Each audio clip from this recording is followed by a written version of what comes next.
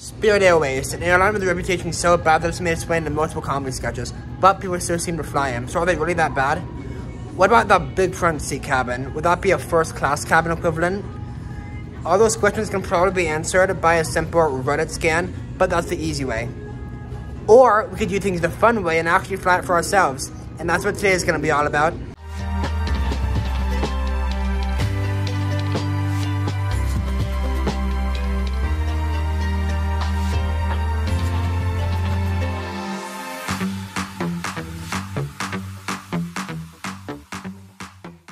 What's going on, guys? Casey Flyer here, and today is my last day of Christmas break, so time to head back to school. If you are any familiar with Spirit, you will know that they charge for everything on top of the base price.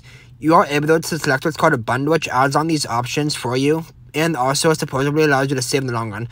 But when I booked, I just added them on manually, from choosing your own seat, on to paying for internet, and other tiny additional options to add onto your cart. It will also add these options again when you check in, from checking a surfboard to adding on early boarding for their own additional prices. I got a bit less than an hour to cut into boarding, so I'm gonna go get caffeinated with some Starbs.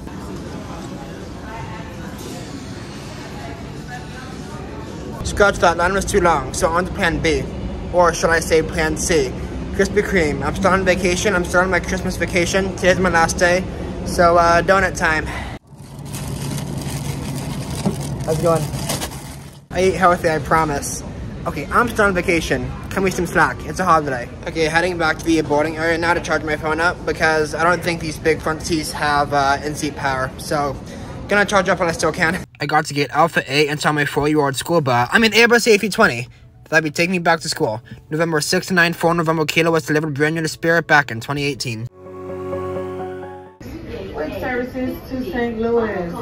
Just a friendly reminder, Spirit does charge for all carry-on luggage. Not one, not some, but all carry-on luggage.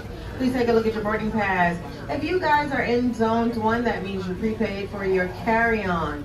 If you're in zones 2, 3, or 4 and you find that you have an extra bag that is bigger than the standard size book bag, and the ruler bag, and the purse, and some old stuff, that means you didn't pay and you need to pay, or you need to try to consolidate. Yeah, I didn't pay for a carry-on and took advantage of the free personal item included, so I had to make it work with my thick backpack. St. Louis, we've just been given the okay to start our boarding process, but at this time, I'd like to welcome up my courtesy freeboards. I boarded it in my assigned zone 2 since we wanted to stay on the skating and good side, and made the quick trip to seat 2A with the pitch of 36 inches and a width of 20 inches. Do asking yourself a favor, check your boarding pass. It's gonna be a completely full flight today. Alright, so far this is a nice seat. The legroom is a little bit on the cramped side. Okay, a lot of bit on the cramped side, but it's still super wide and still pretty comfy.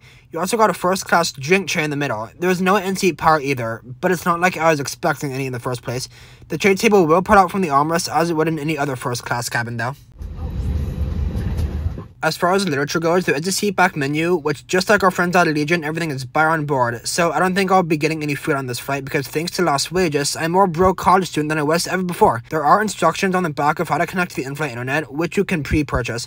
There's also an ad on the Spirit MasterCard. Flight attendants out of doors for departure, cross-check and Malcolm. And just like that, the boarding door was closed, the jet bridge was pulling away, and we were pushing back and made the taxi to runway 26 right. Also, by the way, I hate filming through raindrops.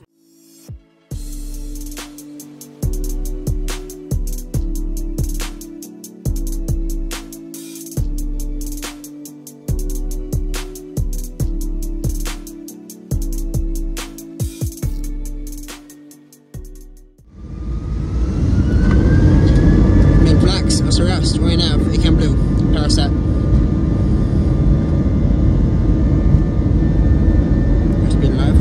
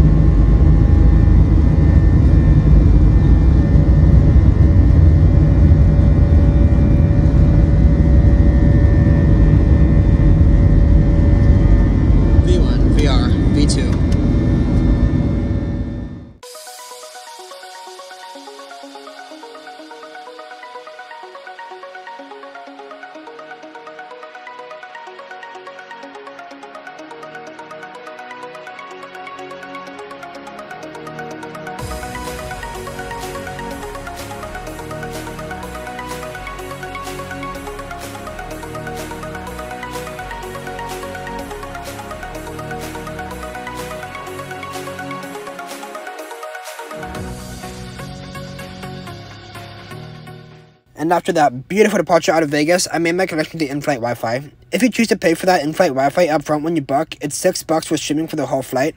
When it asks you to pay, you have to copy-paste an activation code, or a voucher code, if you will, as they call it.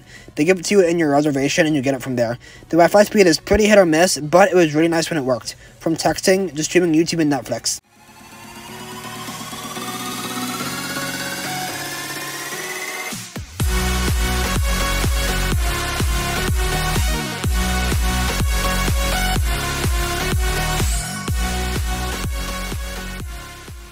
We made our way over the Rockies and progressed our way into the Great Plains as I was absolutely enjoying relaxing and looking outside.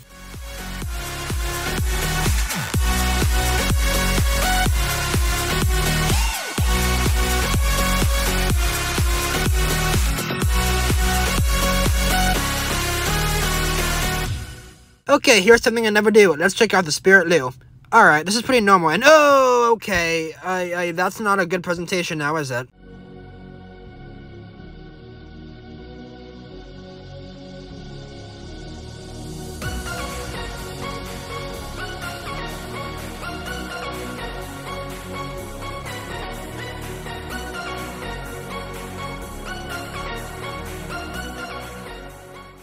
Wow, I was honestly pretty surprised with my experience on Spirit today. I had pretty low hopes going in, but they absolutely blew me away. I enjoyed it thoroughly and really did feel like a first class to an extent. But there were some exceptions. I'm going to use this time to rate this flight using my channel original rating system, the Raleigh rating scale. The cleanliness gets an 8 out of 10. It's a very clean and new-ish looking Airbus A320. The lounge looked like it has seen better days though, but the main cabin looked nice.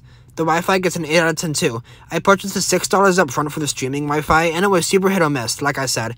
It got better as the flight progressed, and at the times where it did want to work, I was able to watch my Family Guy clips on TikTok, stream YouTube, and check my flight in full detail on Flight Radar, and it was super nice to have. As far as the food goes, it was all bar on board, and I didn't have any of it. However, it still looked like there were plenty of options to choose from. I later then realized that there were these things called savvy combos, which you can choose a bundle of food or drink together in the variations that they illustrate.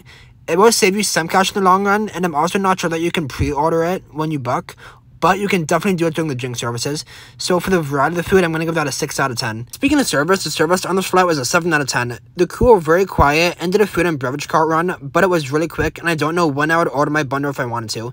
They did some trash runs, but it just felt pretty mediocre overall. The entertainment was an easy 10 out of 10. When I got the internet to cooperate, it was really reliable. From streaming YouTube, it seemed to be pretty smooth. Netflix and other streaming services worked to some extent, but just really low resolution.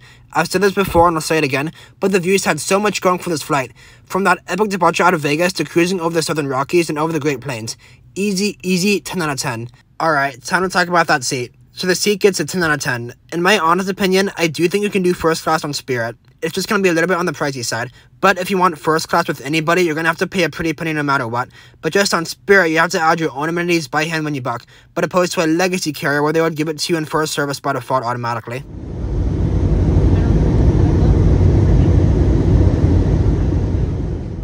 Okay, so here's my best advice if you want to do a first class experience on Spirit. So first things first, do the big front seat upgrade on top of the base price when you book. Pay for the streaming option on Wi-Fi, it'll get the job done. Add the savvy combo to simulate your first class snack and beverage service. Here's the menu for that. You can pause the video if you need to. Finally, make sure you pack a portable charger and make sure it's charged up to simulate the backseat power. So the overall Raleigh rating for this flight is going to be an 8 out of 10. And after a solid month away from my new home, I'm back for a second semester at SLU. I'm really glad I was able to get out what I did during my holiday break out west. These past couple things have been stuff I want to do for a while now, so I'm really glad I was able to get them out.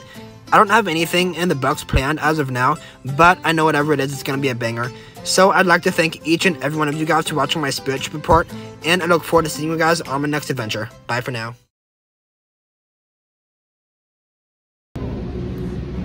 That's cool. That's really cool. Yeah. You come up with them boarding and you say, Shonda, I don't have a seat assignment, because clearly I'm making this announcement about seat assignment. So if you wait till the last minute, I'm just going to put you on the wing. And it's very wet up there, so come get your seat assignment.